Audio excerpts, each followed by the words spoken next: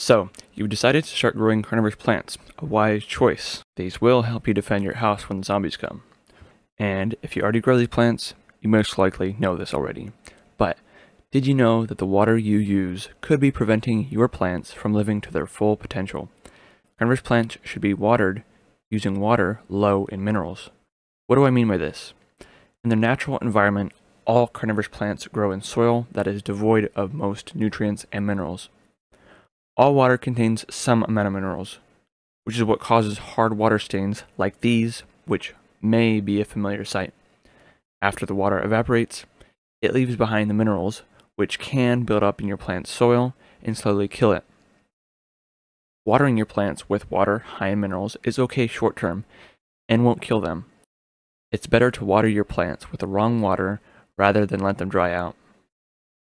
Plants outside in trays or high evaporation environments will be most affected due to the water being unable to run off.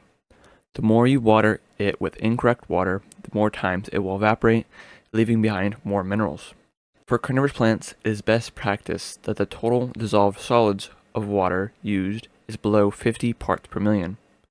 You can find out how many minerals are in your water by looking up your city's tap water. The water where I live is relatively hard, so I don't use my tap water. You can also use a TDS meter, which can be had for cheap on places like Amazon.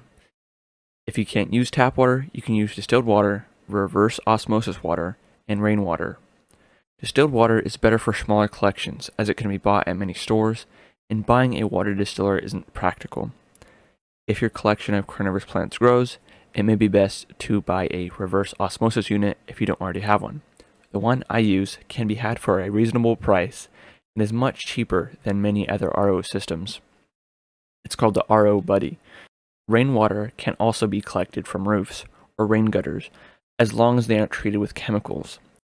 Also, make sure to check the ppm of the water before you use it. It is best not to use the first rain of the season because of dirt and debris.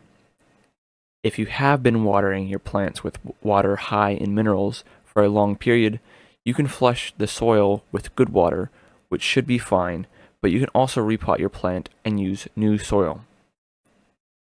I hope this guide was helpful, and happy growing!